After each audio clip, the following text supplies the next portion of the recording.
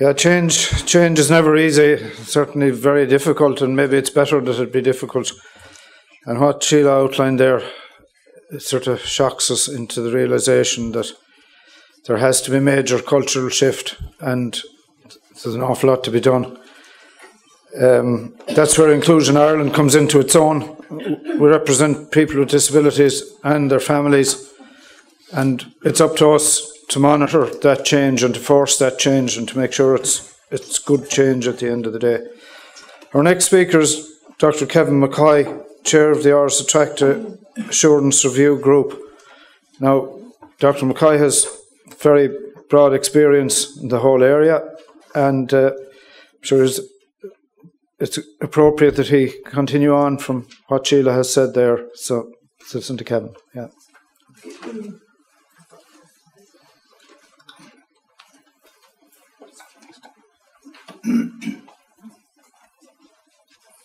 Good morning, everyone, and thanks to Inclusion Ireland for inviting me to speak this morning.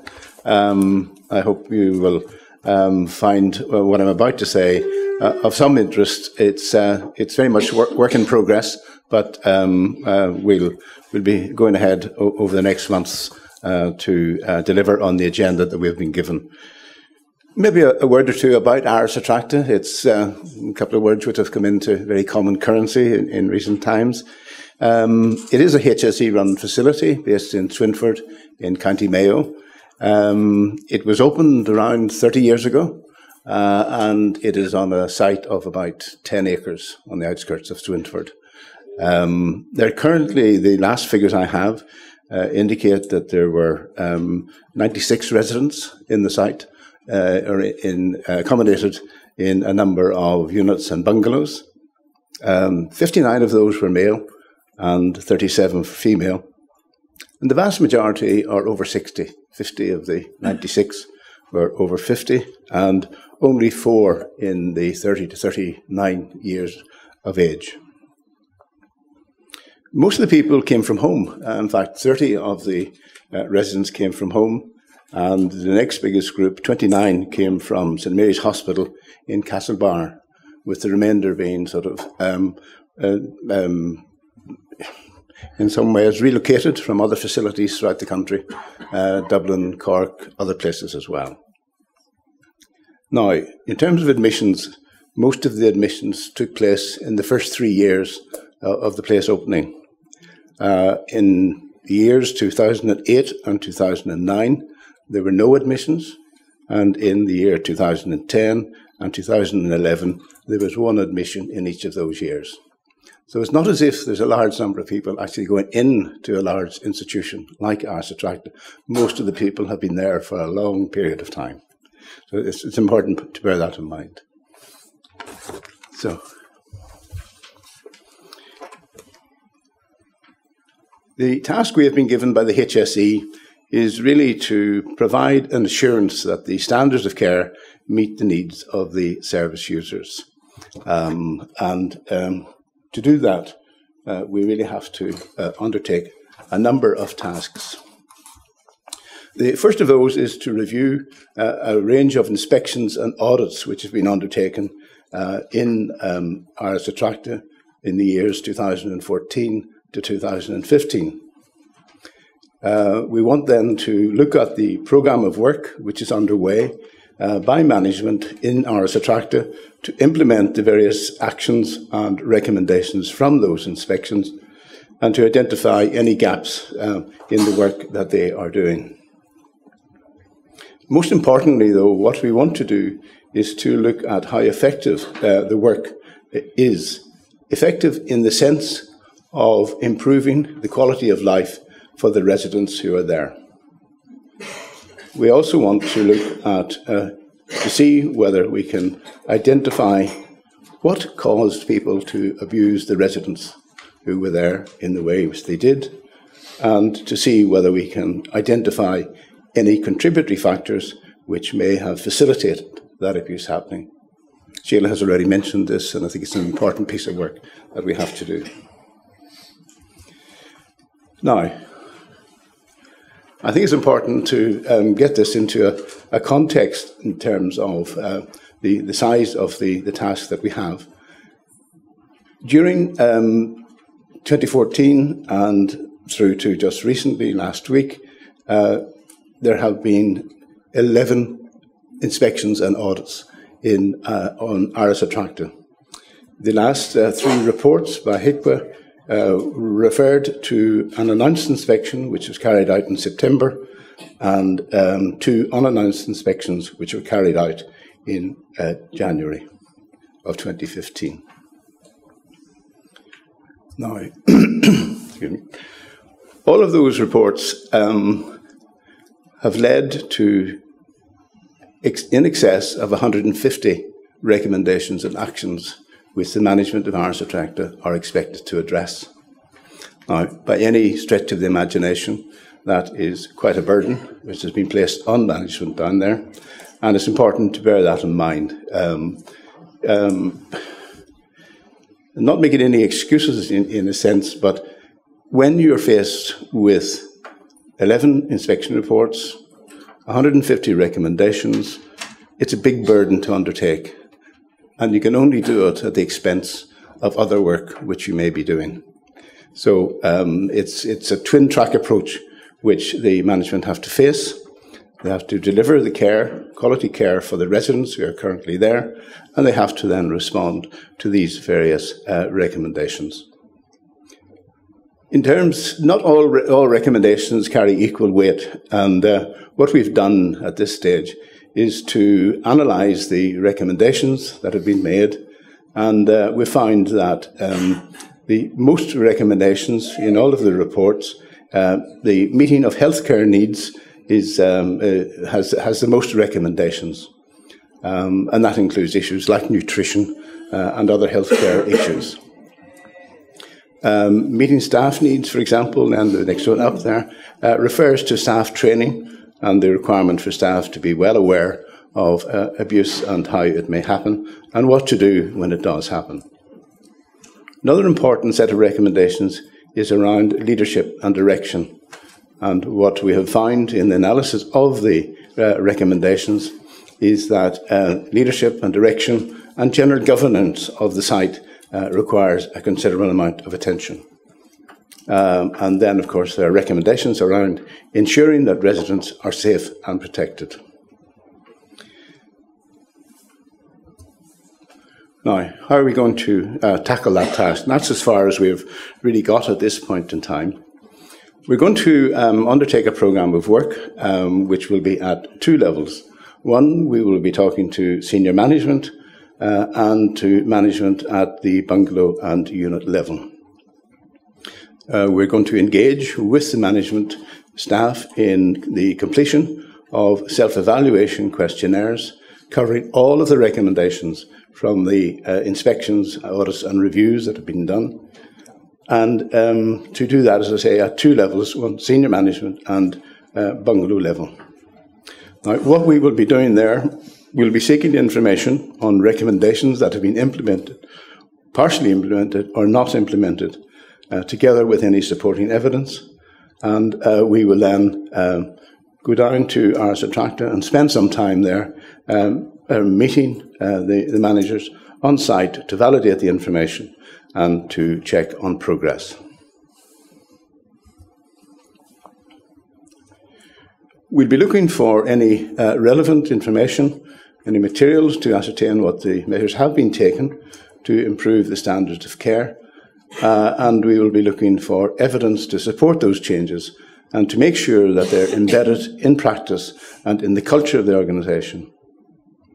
And as Sheila has already mentioned, what we have done so far is that we have held meetings with residents. We had 2 meetings with residents, with families. We had also 2 meetings with groups of family members and advocates. And we had a total of 6 meetings with staff, just so that we were able to accommodate the shift patterns which were in place at the time. Some people were unable to come to those meetings, and we have arranged to see them individually, and we still have a few more to see.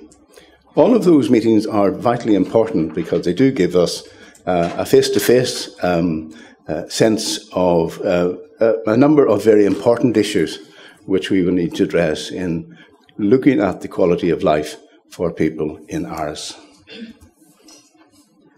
Now, I want to mention another piece of work which we will be doing, and that is part of our terms of reference ask us to take account of the wider intellectual disability field and the providers who provide services there, with special interest groups such as yourselves, Inclusion Ireland and others, and various academic interests, to really look at what would actually reduce the risk of abuse.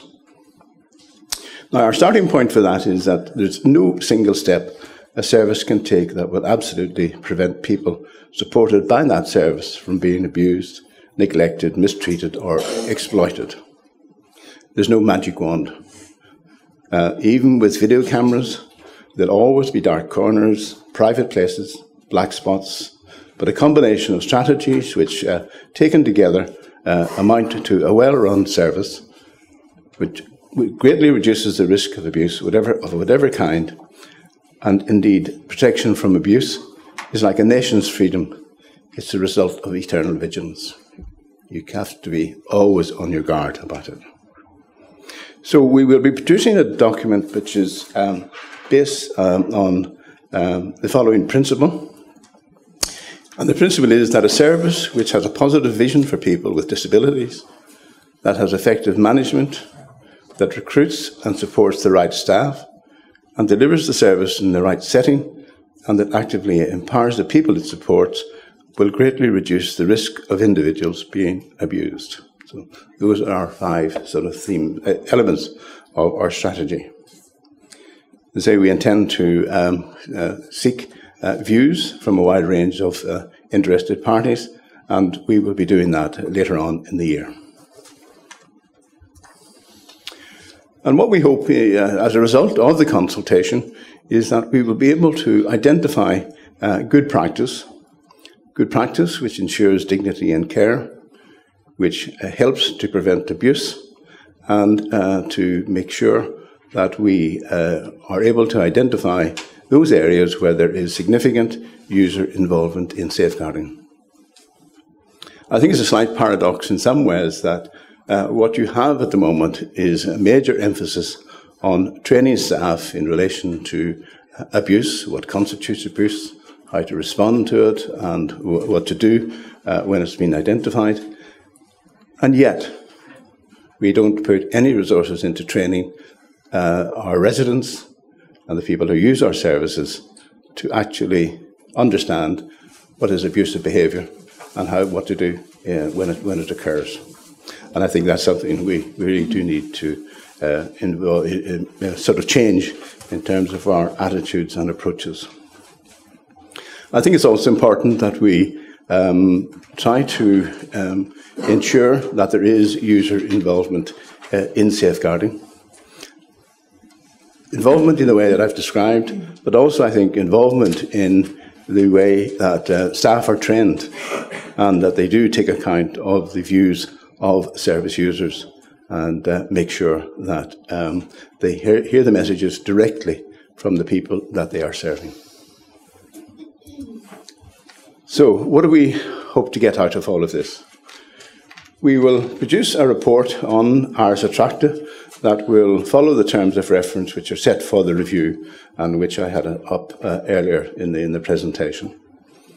We've been asked to produce a report on each unit and bungalow with recommendations in relation to the specific improvements required. And as I said, we want to produce a good practice handbook in response to the consultation document which we will issue. Now, so let's just see where we're at in terms of 4 months on. It's a question of taking stock in some ways.